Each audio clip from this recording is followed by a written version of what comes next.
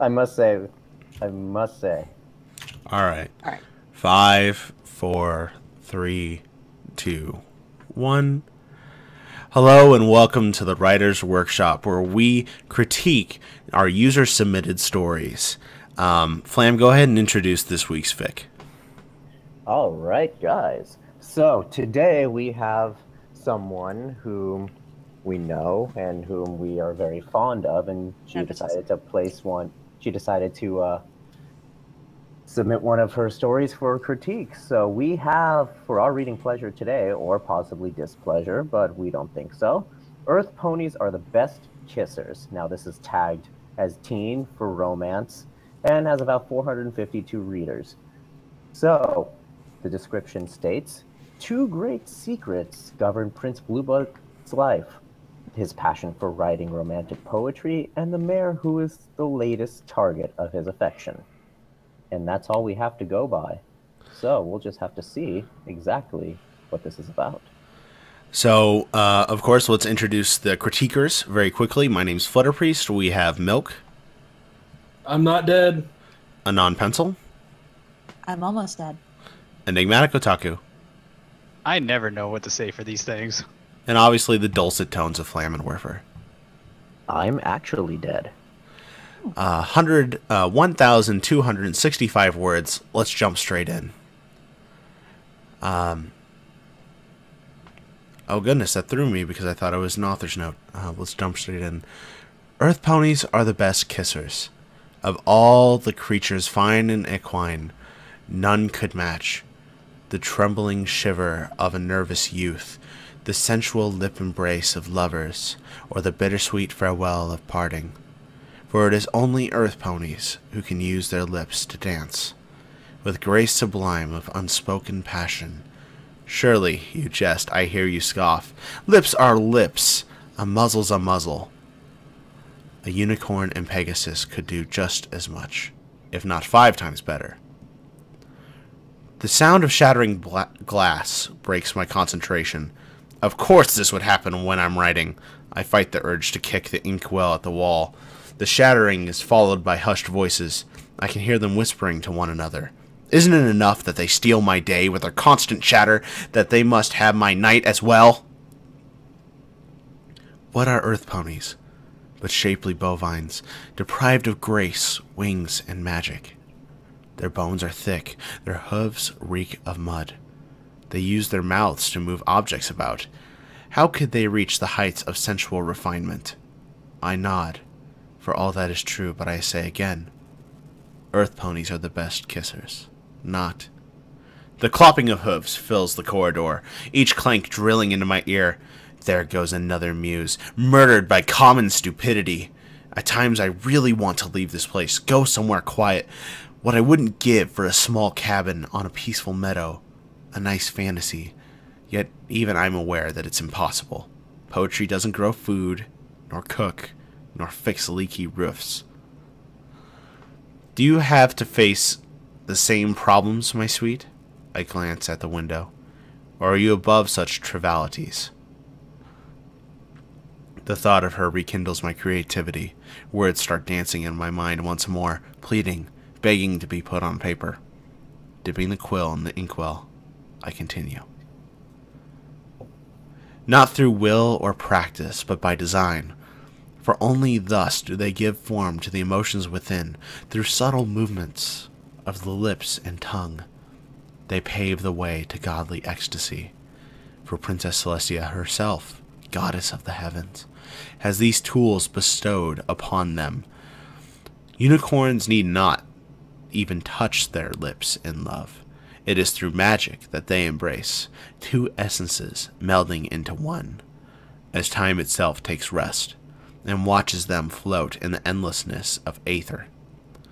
Earth Ponies cannot swim that gentle sea of time, or taste the violet embrace of a unicorn's love spell. What they can do instead is kiss. Prince Blueblood! A voice at the door tears me away from my writing. Is everything all right, Your Highness? The maids mentioned they saw light coming from under your door. I feel I could scream. Can't I at least be allowed to write in my own room without someone making a fuss? Is that a crime? Everything is ideal. I raise my voice just enough to show my displeasure. Already I know I'll be in the gossip column of every newspaper of Canterlot. Spoiled prince yells at guard, or some other unimpressive title. Could you please ensure I'm not disturbed? Yes, your highness, the guard replies, then trots off with all the clinking in the world. The armor rattling makes the hairs of on coat stand on end. You have no idea. I have no idea how you manage. I gaze out of the window once more. Even the noise reminds me of her. I've only been to her flat twice. 2 times too many. Squeaky doors, snoring neighbors, foals crying day and night. How can you survive amongst these incessant distractions? I grip the quill with my magic and focus on the scroll before me. I must finish my poem before dawn. At least the first draft. Gritting my teeth, I continue. What do Pegasi know of kisses? Their wings all sensations hold. A wing brush makes them blush like the setting sun. A feather nibble might as well tone a night of passion. When Pegasi lock their wings in a love embrace, space is lost and gravity destroyed. Raw passion through their senses shoots like lightning piercing a cloud. Earth ponies have no wings to sense the wind's caress or feel the heartbeat of their lover. What they could do instead is kiss. More profound than... The starful screeches of a cat barge in from the window, causing the sentence to flee from me. More profound, more profound. I almost grasp my thought, but another dreadful meow intervenes, sharper than a slap in the muzzle. More profound than my hatred of felines, I grumble as I shut my eyes. Why didn't I learn magic? Then I could wrap myself in silence while I write. Servants, guards, cats, how can any pony concentrate? Focus on the kiss. I shut my ears. The kiss. Its taste has begun to fade, but the memories are fresh. More profound than unicorn magic, more passionate than a Pegasus wing nibble. An Earth Pony's kiss puts an end to both time and space. A single instant that lasts forever, and an endless infinity of dreams and honey. That is the true nature of an Earth Pony's kiss. The subtle tightening of lips, that slight movement of the tongue, the softness of a lover's breath, all combine to tell a tale intimate and pure. Is this the whisper of your first love? Is it your final, bittersweet goodbye? Only through an Earth Pony kiss could you tell. I stop and open my ears. Silence. That's something new, I snort. 10 whole minutes without any disturbance. As my ex-lover would say, it must be a new Academy record. The press had a field day when they learned of that affair. What would they think when they learned of this one? Spoiled prince gets their hooves dirty, springs to mind. Let them talk. They have no idea what they're missing. So don't scoff as you read these words. Don't laugh and mock or scream or cry. Don't argue or disprove. Don't rationalize or explain. Engulf yourself with sensual magic, if you will, or pierce the clouds wrapped in your lover's wings. But if you truly wish to taste a worthwhile kiss, take note and heed the advice I give. Forget both wings and magic deep. Bother not with grace or style or thoughts refined. Go search and find yourself an Earth Pony lover, for Earth Ponies will always be the best kissers. I levitate my quill away and looked at the poem. It's hardly among my best. Given a few more days, I could polish it to perfection. It wouldn't be the first time. Half the ponies in Canterlot would probably have a fit if they found out I was the author of so many of the poems they guiltily blush over. With a few more touches, I can make this one shine as well. No! I roll the scroll up. I just want to keep its rough edge. just like the kiss Lemaire was intended for. Perfection sometimes lies in imperfection, something most Canterlites would never understand. Yet, I understand. This one is for you, my love, I whisper at the window. The moon is already half down. Another 3 hours, and the auntie will raise the sun. This one is for you, my treble clef. And that's the story. So, guess, take it away. Wow. Just what I'm going to say first is just I'm going to recuse myself from this discussion. For one main reason is just I do not like poetry. So you guys take it away. The poetry parts aside, it feels like Lise was projecting a little bit with the whole trying to write something but distractions. Yeah, I would agree. I would agree with that, and I felt like I could really relate to that, so it was really comical for me. So it was a nice reprieve from the deep, romantic poetry. That doesn't mean the poetry is bad by any means. I thoroughly enjoyed it. I thoroughly enjoyed this piece. Let me just put that out there. I noticed when you got to the part about the profane part, I noticed your voice was like more into it. Yeah, I got a little into it. Milk, what did you think?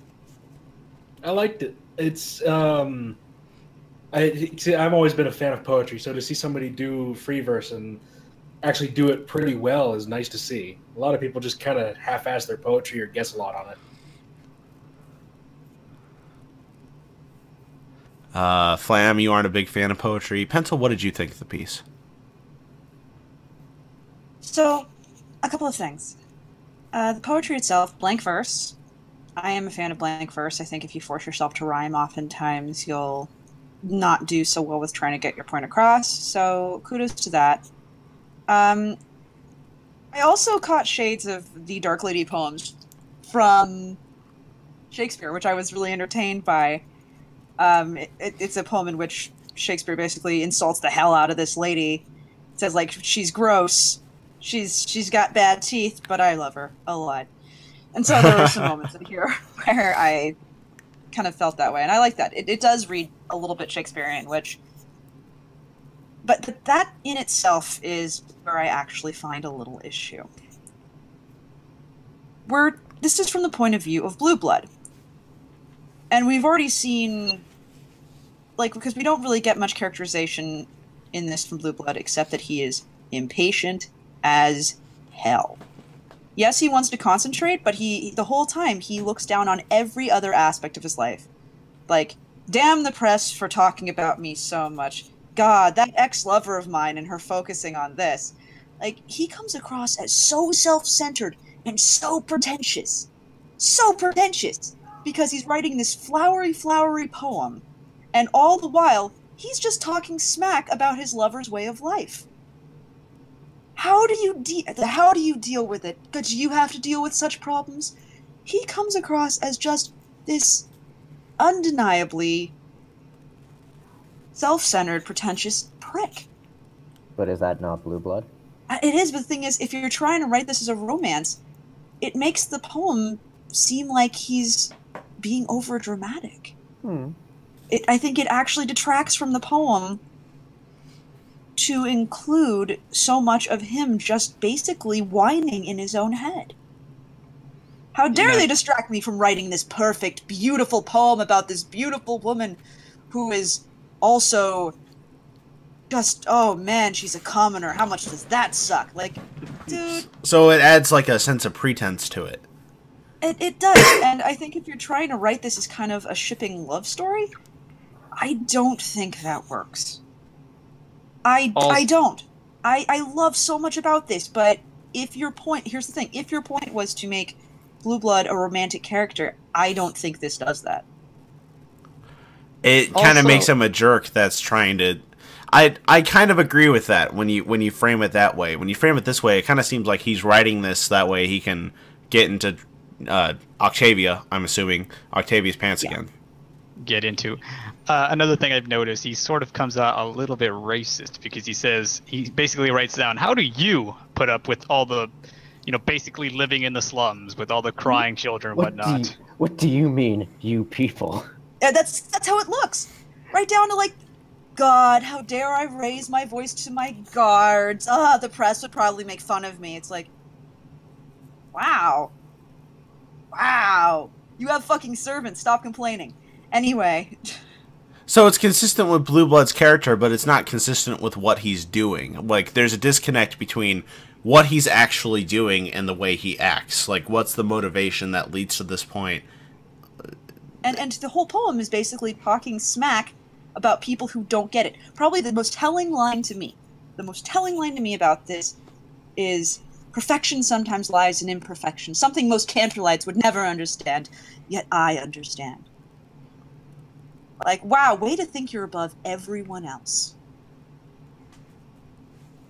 That is such a huge assumption that he makes, and the whole time he's trying to talk about how Earth ponies are the best. It reads like somebody, a rich, spoiled kid, saying, I love playing in the playground because all of those lovely playground kids that I meet there are so unsophisticated and so not stuck up, while being stuck up as hell themselves. And if that was the point here, beautiful. I fucking love it.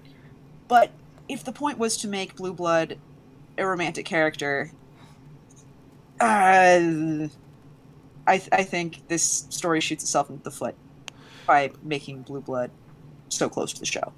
I think this does really well at being, like, if this is supposed to be a character study of Blue Blood, he's trying in his head to do this really romantic gesture, but he's coming across as being a big asshole. I can really see that. I see what you're saying. And I honestly didn't catch that right at first after I got done reading the whole piece, and I just had the sense of like, wow, that was really flowery, that was really nice, and you saw right through that. Well, I mean, Lise is a talented writer. I know this for a damn fact. And which is why I'm not entirely sure if this was intentional or not. I am not entirely certain if this was an excuse to write some really beautiful poetry, which it was, or if this was more of a character exploration like you said. And I will stop now and let other people weigh in on that, because I have very much spoken my mind. What do you guys think? I happen to speak with Lise on occasion, and whenever we talk about Blue Blood and I say, oh, for comedic effect, we should make him like a jerk, and she, Lise, always says, why do you always assume Blue Blood is a jerk? He could be a nice guy for all you know. So. Well,